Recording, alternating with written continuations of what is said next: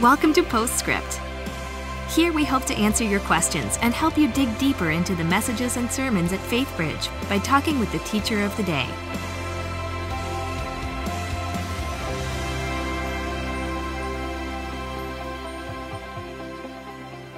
Hi, and welcome to Postscript. I'm Luann Riley, Grow Group and Discipleship Director, and I'm here with Bible teacher Duffy Robbins, who just brought us a message from Luke 19 and the story of Zacchaeus. Correct. And I love how you talked about you have a Old Testament Bible hero and a New Testament.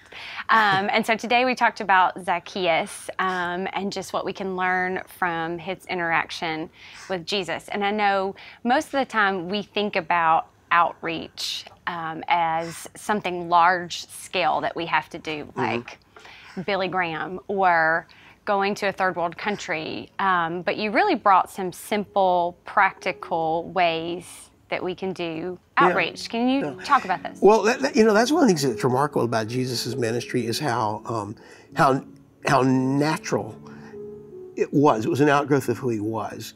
And you see this in a number of situations where his most significant conversations were prompted out of everyday experiences. You know, the most obvious example is the woman at the well. You know, but he did have this habit. I mean, literally there's one kind of scholarly article in a kind of a Bible journal that talked about Jesus. Dining his way through the Gospels or eating his way through the Gospels, because he does. He realizes, well, in that culture, dining was a big deal. You got to realize. I mean, we have to realize of course there's no electricity, so when you have a meal at night, as the light dies in the outside, you're left now with candles, and I think it probably prompted great conversation. And so Jesus made use of that, and you're right. I think as a Christian, I when I think about evangelism, I go, I have to share the 4 laws, but evangelism could be a 4-course dinner. I mean, it could be 4 food groups. It could just be saying, like I have some guys that I meet with I have 2 different groups that I meet with every other week. College guys, and in that case, it's not evangelism, but it's just breakfast. And there's something about the communication that can happen there that can't happen when in a lot of other contexts.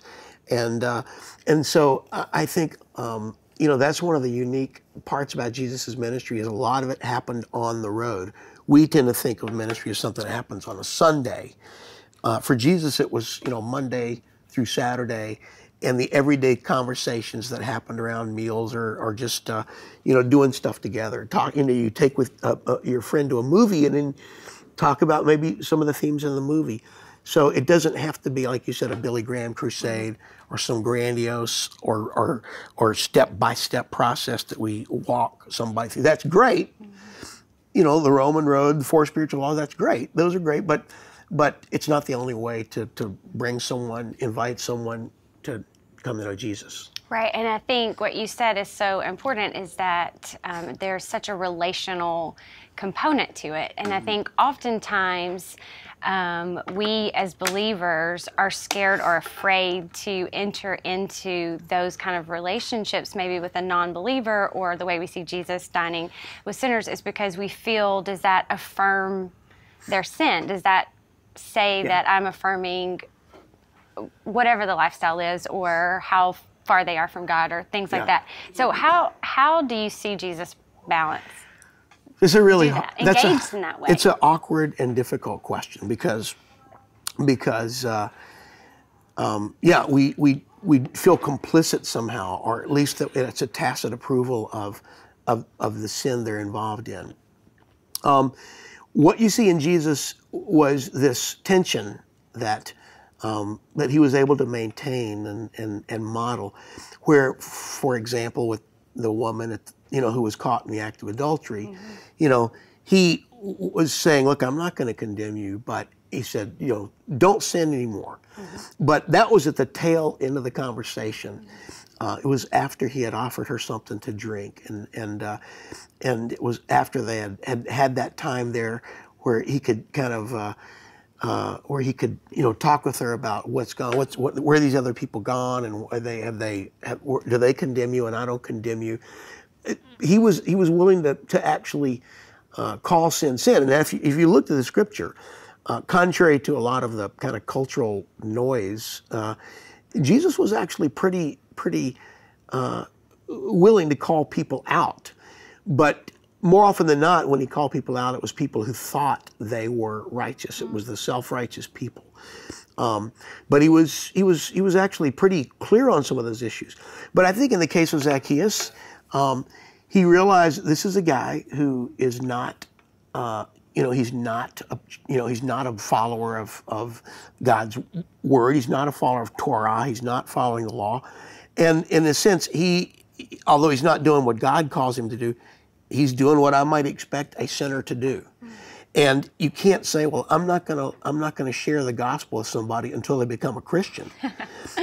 We have to embrace them where they are, and that's the nature of incarnation. God came and met us, like Paul says in Romans, while we were yet sinners. God showed his love for us.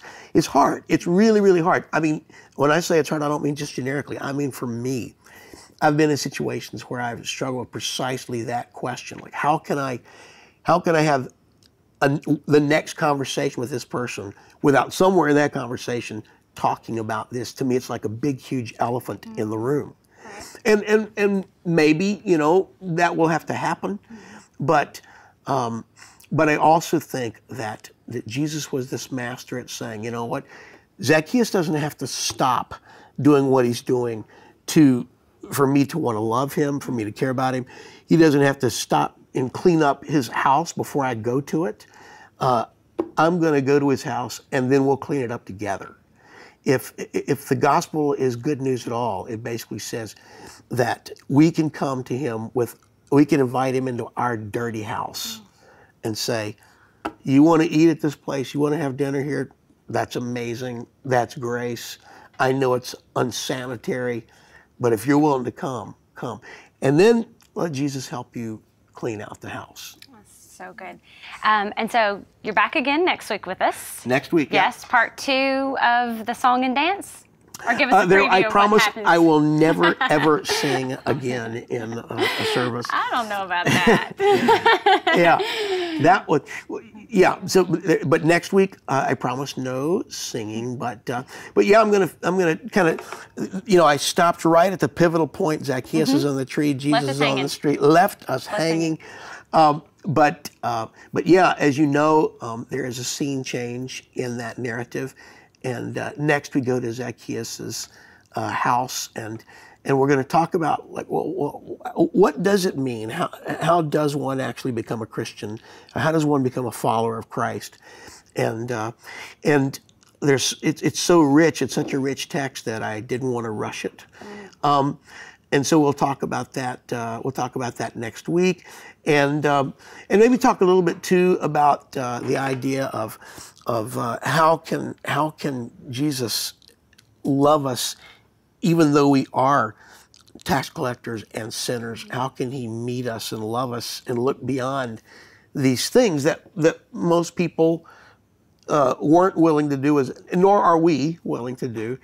And how do we get beyond that? And so we'll talk about that some next week as well. Great. Looking forward to having you back again next week. Thank you. Thank you for joining us here for Postscript. We'll see you back here next week.